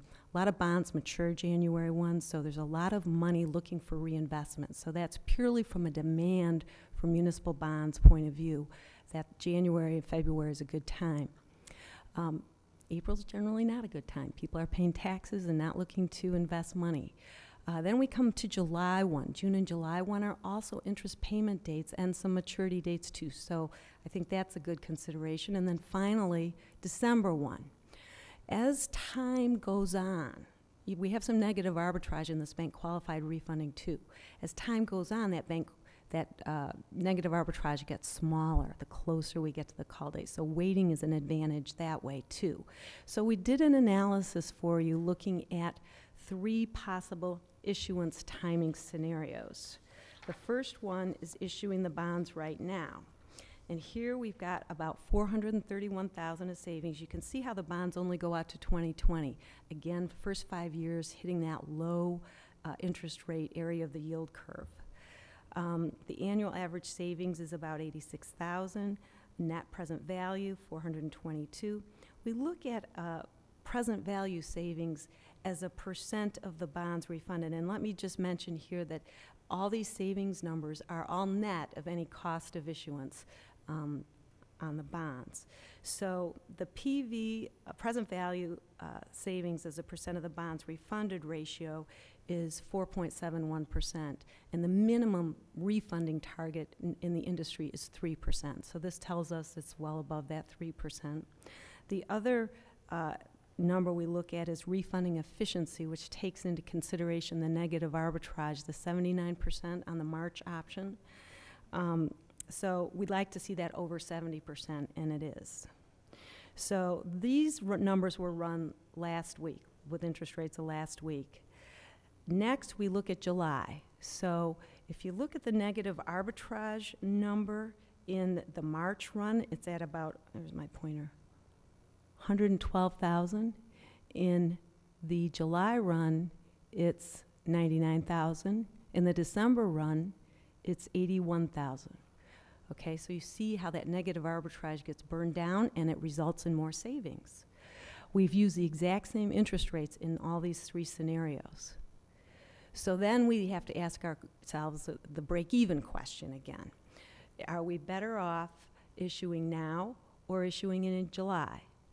So if we issue in July and interest rates go up by 10%, the savings will be the same as in the March option, 431. Similarly, we ask ourselves that same question about waiting till December. We want to wait till December because we'll get lower negative arbitrage. We can refund more bonds, more efficient. However, if interest rates go up by 25 basis points, 0.25% by December, the savings, which is 514, would be the same as the savings in March. So after talking this through and considering it, I was ready to come with you, to you with a recommendation to issue now, pass this resolution, and we would try to get ready to issue now in March. Given that 10 basis points is easy to go up, we just lost 10 basis points or 7 basis points in the short end of the curve with this unemployment thing. 25 basis points, as you know, the Fed, when they increase rates, they increase that federal funds rate, okay? So it's a very short-term rate, but typically they do it in 25 basis point increments. So if they increase by the fall, this certainly could happen too. So we think it's important to be authorized and be ready, in the ready position to go. I will tell you, we ran the numbers at the end of today, and just from last week to today, we're down to about 400,000 savings. So we lost a bunch with that unemployment number. So I'm not recommending we go right now. Let's just take it day by day and see what happens next week. We've had tons of global instability and negative things going on globally. The crisis, debt crisis in Greece. These destabilizing factors make investors rush towards quality investments, the number one of those being U.S. Treasury bonds. The more demand for U.S. Treasury bonds, the higher the price, the lower the rate. Municipal bonds follow that. So just based on what's happened the first 2 months here, 2015, I think we're going to be in store for more of that negative global pressure. Whether it offsets some positive economic factors here in the U.S. enough to cause our bond market to tighten up a little bit, we'll see. But I do think it's in the district's best interest to be authorized so that we can take advantage of these markets on this bank qualified issue. Any questions? Yeah, Liz, thank you very much. you know, just a couple top of mind comments for the board and those of you that are at home as well. You've heard me talk about this before. When I had the privilege of taking over the Finance and Operations Committee from Mr. Block, one of the things that we highlighted early in this calendar year, or this board year, was that we were going to keep watching this. And I think one of the comments I also made is, rest assured at home, I'm not the only one watching it. We have some really talented, capable folks that do this for a living that are giving us the appropriate guidance and counsel. Ted and I and Dave, who are sitting board members on this committee, talked about it in the last 2 board meetings, and one of the things that we all kind of agreed upon, and I even made some comments at the last board meeting from the minutes and notes for the meeting that I missed that Dave led for us, was we didn't really feel any pressure to do anything, and it looked like it was favorable for us to sit and wait. Well, a couple things. I think there's meaningful evidence, and I think the time is on our side to put ourselves in a position to be able to respond quickly, which is really what the request to us as board members are, and what we're really, we want to make sure we communicate to the community we're trying to do, is kind of be go for launch, right? And there's some things that we need to do, some formalities that we need to take to make sure that we're in that position. I think a parameters resolution is just smart. Alan and I talked about this week. I think it's something, and you'll see us probably come back, because as Liz pointed out, we do have this one little technicality because we will have a new sitting board. Normally, these parameter resolutions go for 6 months. We're going to really have one for 3, because we'll have a new board seating sometime in April. And my recommendation is that this will come back for that new board to buy us time. But the last thing that I want to mention, that seems to be kind of the real tipping point for me, and not like we need a whole lot more evidence, but it's really kind of the market's at an all-time low. And there is savings for the taxpayers, and it makes it reasonable for us to do this. I've also made the comment in the past that if this were my own money, I may be more of a gambler than I would be with the community's money and the taxpayers' money. But I think we're in a great position. I think with Liz and Alan watching this, almost daily, and having certainly very frequent conversations about where we are and what the opportunity is, and are all the stars aligning to help us be put in a position to capitalize on this, I think we're in a great spot. So just kind of my 2 cents worth, and appreciate what you guys are doing, and certainly leave it up to the rest of the board to add their comments. A technical question, Liz. In your presentation, you talked about this parameters resolution only being effective until the board election in April. Is it effective until the board election, or is it effective until the new board is seated, which will likely be the first week in May? That's a good question, Dick. I think, and I'll double check on it and get back to you tomorrow for sure, that Chapman and Cutler, who's our bond counsel and is very conservative on this, would say that it's probably effective until the election date, even though the board is going to be seated later. But I will double check. Yeah, because the sitting board still retains complete authority until the new board is seated. So I'm not advocating that we do something in any way, untoward or bending or the rules or what have you. But I suspect what you'll find is that it would be valid until the new board is seated. But why don't you check on that and let us know? I will. Thank you. I tend to agree with John that we ought to be prepared. As Liz, you point out, we've lost some ground here just recently. We need as much runway as we can get, and unfortunately, we're not going to have a lot. Bureaucracy takes time to move. Maybe you could comment on that even, but I think we need to be safe here with the taxpayers' money here, as opposed to being risky, as you pointed out, and hoping for a home run down the road when we could pocket sort of the majority of it now. And protect- just to your comment on the runway we need, we've already gotten a little bit in the ready position. We've got an official statement put together.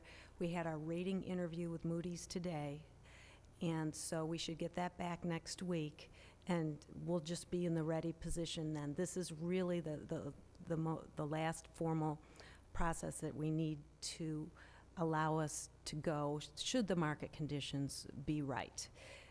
It's a 24-hour trigger, or is this a 48-hour trigger? Is it a 2-week trigger, or is it a 2-month trigger? It's what I'm about a week, really. You know, if things are looking good at the end of this week, let's say we're having a rally or something, I would mail the POS, we'd get the rating next week, and I'd say it's within a week. We need to market for about a week. The district is an incredibly strong credit. There's a good appetite for your bonds out there. So I think a week is really our launch time. Okay. Fellow board members, any questions of Ms. Hennessy or of I'll just John? piggyback with what both of you have said, and just to reiterate, I think it is wise to be ready at any given point. So, yeah, I'm in full agreement that we go ahead and proceed, with both of the parameters. Just so, if it is time to pull the trigger, we can do it with the least amount of red tape. To quickly summarize this, because it's buried in one of the 100 pages that we gave you with the escrow agreement, but when Liz was talking about the bonds that we're looking to retire, the scheduled rate on those is 4.25%, 5%, 5%, 5%. So we're looking at the current market rates. And this is from today. Up here, it's 1.47 is your all-in true interest cost. Because we've had market movement from Friday, we're at about 1.63 at the end of today in terms of your all-in true interest cost. So, I mean, that's pretty good compared to what you're paying.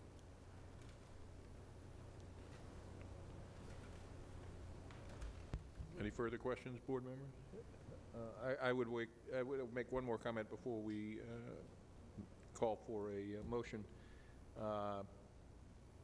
As much time as you professionals can give the board to consider something that's reasonably complicated like this, I think the better off we are. And so I just make that comment. And I note that the meeting took place in January, and the board members got the package last week. So just always keep in mind, not all of us are as fluent in this language as you all are. And we appreciate the benefit of time. So, is there a motion to approve the parameters of resolution? I move that the Lake Forest Community High School District 115 Board of Education adopt the resolution providing for the issue of not to exceed $9,900,000 general obligation refunding school bonds, Series 2015 of the district, for the purpose of refunding bonds of the district, providing for the levy of a direct annual tax sufficient to pay the principal and interest on said bonds, and authorizing the sale of said bonds to William Blair and Company, LLC. Thank you, John. Is there a second? Second.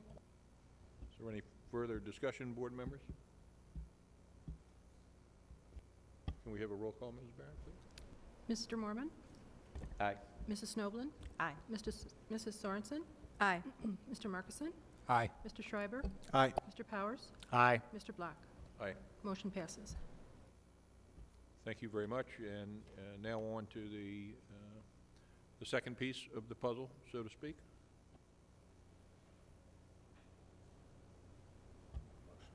Do we need another motion? Is there any further discussion, Alan or Liz? No? Okay, fine. And this, just so you know, is related to the bond resolution. It authorizes a bank to hold in escrow those funds until the call date, the bond proceeds till the call date. The funds from the new issue? The funds from the new issue? Correct. Yeah. Everybody understands, I presume, that we're talking about issuing new bonds at a much lower interest rate to raise money to pay off the old bonds, which had a higher interest rate. So. Okay. I'm happy to entertain a motion regarding adoption of the ESCO agreement. I move that the Lake Forest Community High School District 115 Board of Education adopt the resolution authorizing and directing the execution of an escrow agreement in connection with the issue of not to exceed $9,900,000 general obligation refunding school bonds, Series 2015 of the district. Thank you, Nikki. Is there a second? Second.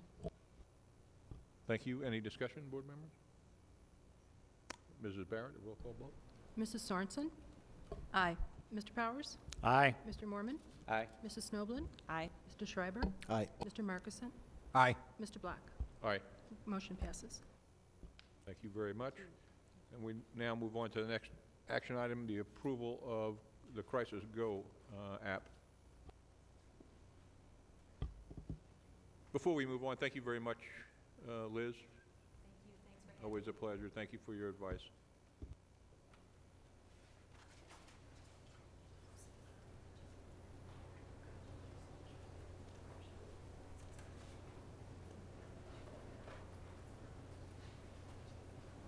Let's go. All right, and with that, Mrs. Fagel, would you like to introduce the Crisis Go app? So in your packet, you have information regarding a new technology that's available to school districts that is an added layer of protection during crisis management. And it's really important to understand that it is not replacing our crisis management procedures and protocols that are constantly being updated and reviewed in collaboration with the Lake Forest Police Department. This is an added layer that could really make more efficient our ability to communicate. So the idea with the app is that in a crisis situation, everyone, including our students, is likely to grab their phones before anything.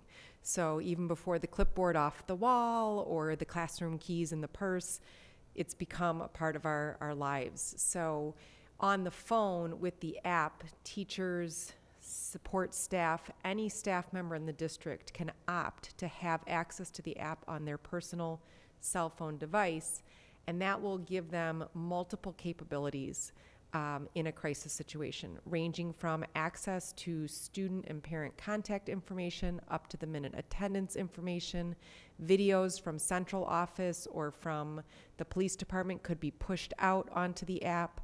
It also gives any adult the ability to signal to the school community that there is a danger in the building without having to get to a phone or a PA system.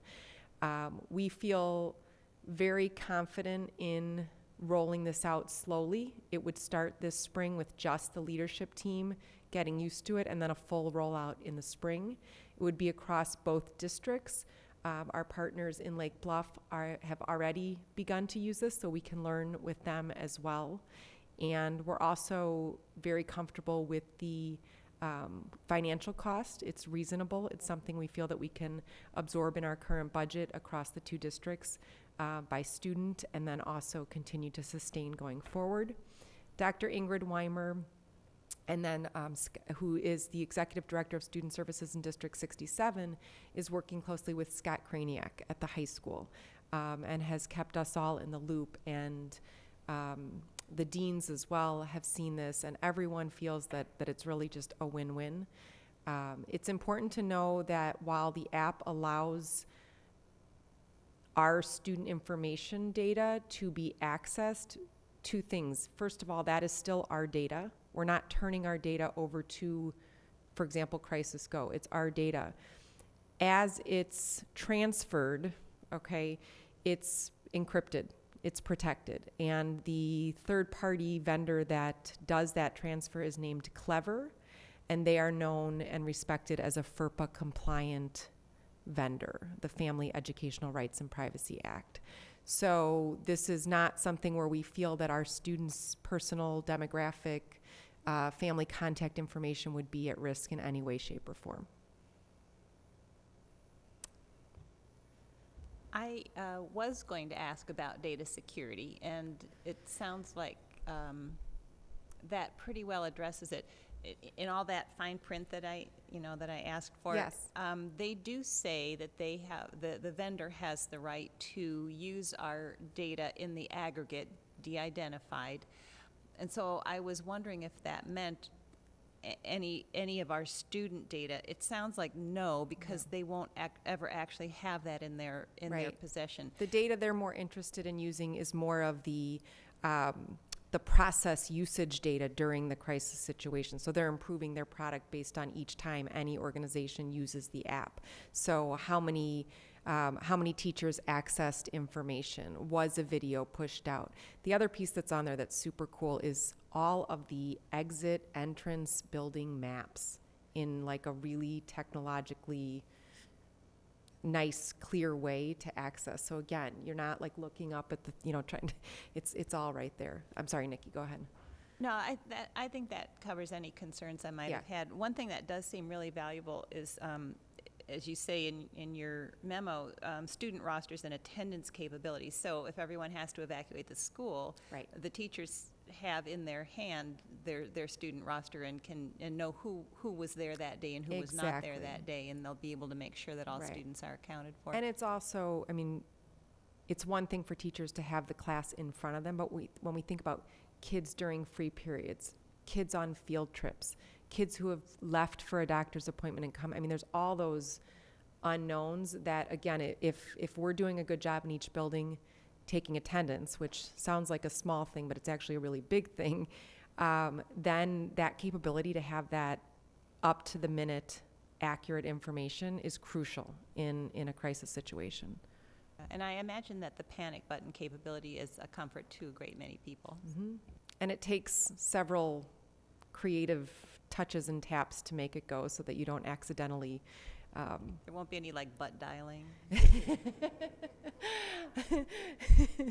No, but that's kind of funny, but not. But yeah, no, we're excited about the capability, and again, we feel that it's an added layer of protection that I think in the end will probably become more the norm, and it gives every adult the ability to be proactive in an emergency situation instead of just the people who are trained, who are often out of the building. So it's a good thing. And I'm sorry, I don't mean to monopolize the questions here, but I assume then that staff has some sort of training to aid their judgment as to what is an emergency that warrants the use of this. Exactly. So again, we'll do a soft rollout with our leadership teams across the districts this spring, and then a full rollout with staff in the fall, accompanied by training. So Lauren, that was my question. Is the soft launch primarily because of the training curve, the learning curve? You just don't feel that everyone can grasp it all quickly without having some experts in-house? Just looking at the calendar in front of us and the limited amount of time, and this is not something that we feel we can offer like a webinar on or something. We feel like people need that face-to-face, and once we make it available, we think everyone's who's going to want it will want it, and we don't anticipate having the proper amount of time and have people be at a comfort level where they'd feel okay having it yet. If things go very well with the soft rollout and we have an opportunity where it still feels like it makes sense before the end of the school year, we could consider that. But right now we're thinking opening 2 days type of training session for staff. It wouldn't take 2 full days, but during that time. Nowhere close to 2 days. So this, the point where it syncs with our school staff is in attendance primarily? Right. So it will talk to PowerSchool, which is our student information system, and that has all of our attendance and family contact information. So as you know, our kids are communicating before we are about a crisis. And so this kind of allows us to, again, from the district office too, just push out communication and try to keep anxiety levels down, which is really your number one goal in any type of crisis. First, I really appreciate that we continue to look at opportunities for improving the safety and never rest on where we're at. So number one, I applaud that for everyone that's been involved in it. In terms of what you commented on earlier regarding FERPA and who owns the data and some of those complexities, it's great to hear that you've already looked into that and validated that. I presume that it's actually called out in black and white in one of the contracts, and if not, that we're making sure that that level of detail is there's contractual obligations. Yes.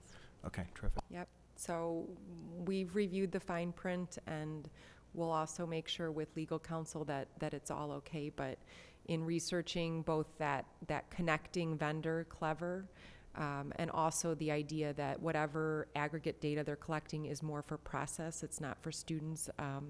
It's not personally identifiable information.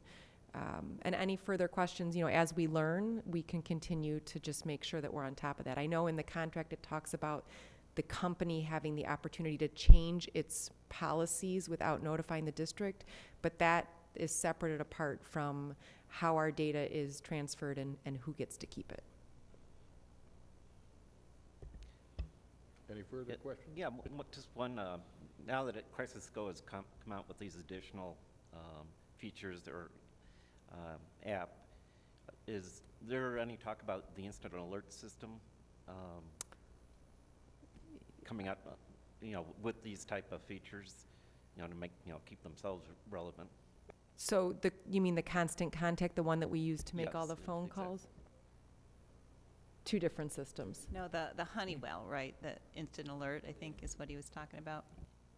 Yeah, I think if I can paraphrase that, an interest I had, and I decided to ask about it privately, but I think it's a natural extension to wonder, is there going to be something future that would alert the parent base, maybe even the student base directly? Oh. About exits and protocols and fundamentally what's going on. So I know we have the telephone-based system, Right, but right. I also know a lot of universities, for instance, have a text or a mobile-based alert system. Right. So parents can currently get the messages on their cell phone, but I would guess, just like with anything, that's we're only going to see more and more options for instant communication with parents. I'm not sure if Crisis Go themselves offers the capability. We don't want our parents having the app to alert, for a crisis, but certainly to be able to get that instant communication. So we'll definitely be watching to see what they offer and develop. Right now, this is their focus, though, with the school staff. Don't be surprised if your phone lights up tomorrow with parents wanting just the attendance information for their kids. They want to check and see if they're really in school. Did that answer your question, Ted? Is it? Partially. Well, I was also wondering about the system we currently have in place. So Are they they serve- talking about upgrading to Right. offer similar features. Yeah, I mean, you're thinking ahead, Ted, in terms of what could come next, where the two systems start to merge, and perhaps one vendor would offer the same services, and we could just kind of consolidate that way. But right now, they're two separate systems: Honeywell Instant Alert, and then the Crisis Go. Okay, that pretty much answers my question. Thank you. Okay, thank you, board members. If there's no further questions, can I have a motion, please? I move that the Lake Forest Community High School District 115 Board of Education approve the Crisis Go app as presented. Second. Thank you, Mrs. Schreiber and Moorman. Mrs. Barrett, a roll call, please. Mr. Powers? Aye. Mr. Schreiber? Aye. Mrs. Snoblin? Aye. Mrs. Sorensen? Aye. Mr. Markuson? Aye. Mr. Moorman? Aye. Mr. Block? Aye. Motion passes. Thank you, Ms. Barrett. Which brings us to the approval of the press issue 87 policy update. Mr. Simic or Mr. Moorman, do you want to make any introductory comments? No, I believe what I said before still applies, though. I think the package is fairly self-explanatory. The changes are all driven by either legal or regulatory driven situations. So are there any questions, board members, or comments on the package?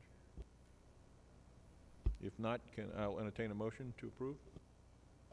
I move that the Lake Forest Community High School District 115 Board of Education waive the first reading of Press Issue 87 policy updates. Second. Thank you very much. I guess technically speaking, we do have to have a motion to waive first reading. Is that correct? Yeah, I think that's what the motion sheet provides, which I didn't look at before I asked for the motion to approve. So can I first have a motion to waive the first reading? Did you read that? Am I behind the times? Okay. Roll call, Mrs. Barrett. Thank you. Mr. Schreiber? Aye. Mrs. Snoblin? Brainslew. Aye. Mr. Mormon? Aye. Mr. Markison? Aye. Mr. Powers? Aye. Mrs. Sorensen? Aye. Mr. Black? Aye. Thank you for keeping me straight. Now I'll entertain a motion to approve the press issue 87 policy updates. I move that the Lake Forest Community High School District 115 Board of Education approve press issue 87 policy updates on second reading. Second. Thank you, Mr. Markison. Thank you, Mr. Mormon again. Ms. Barrett, a roll call vote. Mr. Schreiber? Aye. Mrs. Snoblin? Aye. Mr. Mormon? Aye. Mr. Markison? Aye. Mr. Powers? Aye. Mrs. Sorensen? Aye. Mr. Black? Aye. Motion passes. Thank you, which brings us to approval of the press 5-year policy updates. Any comments or discussions, board members? I think it's a very similar situation.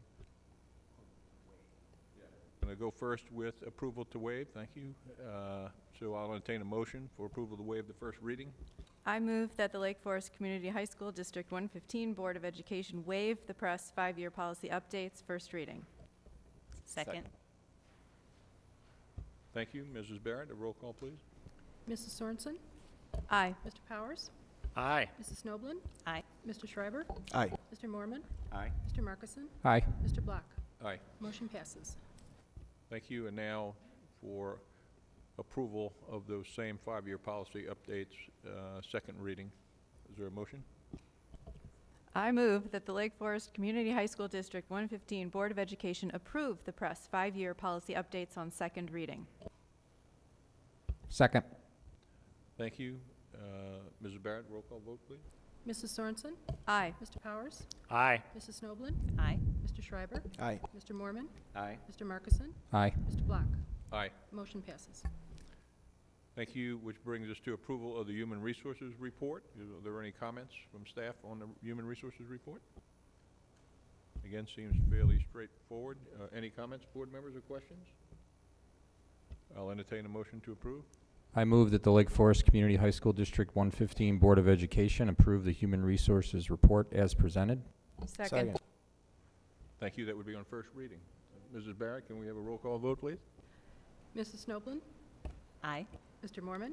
Aye. Mr. Powers? Aye. Mr. Markison? Aye. Mr. Schreiber? Aye. Mrs. Sorensen? Aye. Mr. Black? Mr. Black? Aye. Motion passes. That was not the result of medication. That was Mr. Simick's interruption there, just for the record. Okay, that brings us to the consent agenda. We'll seek approval of the consent agenda unless a board member has any question or reason to want to remove any item from said consent agenda. Are there any questions or needs to remove? Hearing none, I ask for a motion to approve the consent agenda, please. I move that the Lake Forest Community High School District 115 Board of Education approve the consent agenda items including approval of disbursements, payrolls, and financial statements from January 2015, minutes of a regular meeting January 13th of 2015, minutes of an executive session January 13th, 2015, minutes of a tri-district board workshop January 22nd of 2015, and disposal of audio recordings July 16th, 2013. Second. Thank you very much. Roll call vote, Mrs. Barrett. Mr. Powers? Aye. Mrs. Sorensen? Aye. Mr. Markison? Aye. Mrs. Snoblin? Aye. Mr. Schreiber? Aye. Excuse me, Mr. Mormon? Aye. Mr. Black? Aye. Motion. Thank you very much.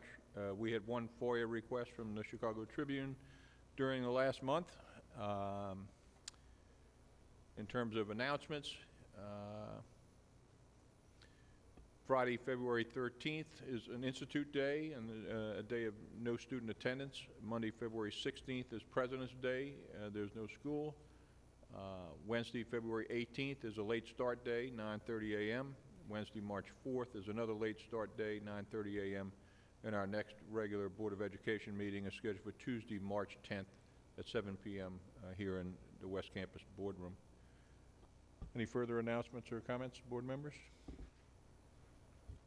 Okay, it's now time for us to adjourn this meeting to executive session. We'll formally adjourn both the executive session and the public meeting when we're finished with the executive session, I presume. So I declare this meeting adjourned, and we will sit in executive session here in the conference room, I presume, Mr. Simic, until such time as we're done with that agenda. Thank you all very much.